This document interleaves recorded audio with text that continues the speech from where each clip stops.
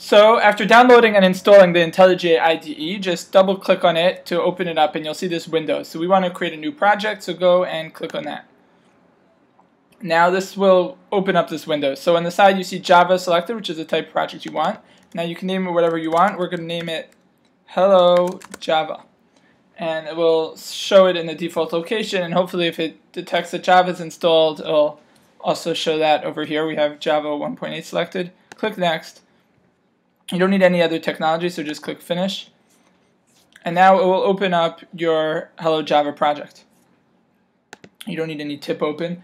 So now if you click on the side, you'll see here's your source folder. This is where your actual Java source code will go. So right click it, click New. You want a new Java class. Again, you can name it whatever you want. We're going to name it main. Now every Java program, it starts with the main method. So you need to add here a main method. So there's a shortcut for that, PSVM tab. That stands for public static void main, and it will set up that method. And now you could write here, when you start typing, IntelliJ will suggest stuff. So you just press enter to select what it says. And you now could write here, Hello Java. Now you have your source code, you have to compile it. So to do that, the first time only, you click Build, Make Project on the top.